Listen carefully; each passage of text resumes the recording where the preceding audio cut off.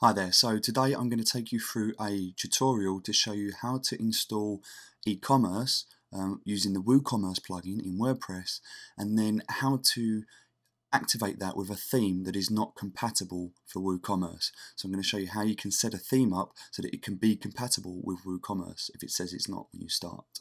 And to do that, we need to first install a theme. This is a fresh installation of WordPress. I've just installed it. And I've gone to themes and already installed a theme called P2. This is a WordPress theme. It's a bit like a Twitter sort of WordPress theme. I'm just going to quickly show you it. So you can see it here. It's just a very simple update status, but I want to add a shop to this. So what I'm going to do, I'm going to go into the dashboard. Through my plugins, I'm going to add new. I'm going to type in WooCommerce. Here I'm going to install WooCommerce, the excelling e-commerce plugin. We can see it's got 4 stars. When we hover over it, there's 507 ratings. So I'm going to install this now.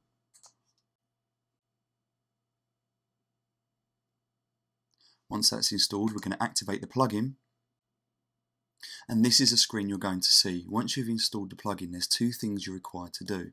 The first is we need to install the WooCommerce pages. These are the shop, the checkout, all of the important pages that WooCommerce requires to function. So we're going to install these just by a single click. And then the second thing we can see when we go back to the dashboard is it says here that our theme does not declare WooCommerce support.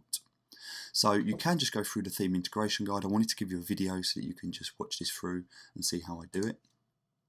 And by clicking on the theme integration guide, it's going to take us to the excellent codecs from WordPress, from Woo Themes. So what we're going to do is we're going to have that open in a separate window just so that we can take the code that we require. Now you're going to need access to your FTP, either via cPanel, or if you do it the way I do it, I use a program called Coda. There's lots of other text editors you can use, Notepad++, Text Wrangler, many different versions. But for now, I'm just going to use Coda. And what we need to do is we need to navigate from our website. So this is our WordPress installation. We're going to navigate into the WP content folder. From there we're going to navigate into themes, and from here we're going to navigate into the theme that we are using. Now the correct way to do this is to set up a child theme and to work through the child theme. There's other videos that you can watch on that, but for now I'm just going to show you simply what we need to do to enable WooCommerce. So we need to take the main page, which will be page PHP, and it will tell you that as we scroll down here, that we need to duplicate page PHP. So we're just going to right click and duplicate, and page copy we're going to rename as woocommerce.php. Very simple. That's now done on that side of things. We need to click on the WooCommerce PHP, and it will tell us in the documents that we need to take everything between the loop. The loop starts with PHP if have posts. So if we scroll back here, we can see here PHP if have posts, and then we have PHP end if, which is there. So what it says we need to do here is we need to delete that, and we need to replace the loop with this line here. So what we're going to do is go back to here. We're going to take the entire loop, which is the start of the PHP have posts to the PHP end if, delete that, and we're going to post in its place the WooCommerce content. We're going to save that page so that it's live, and our theme is now supporting WooCommerce. There's just one other thing that we need to do, and that is in our functions PHP. So if we go back to our text editor, we go back to our theme into our files, and we have a functions.php file. Now the main thing to remember is that if you are using a child theme, you need to copy the exact functions PHP from your parent theme into the child theme and then add to it. Also, another important thing to remember so you do not break WordPress is to have no spaces at the bottom of the functions.php. If you have a few empty lines, it will break WordPress. So it needs to ensure that it is as it is showing here.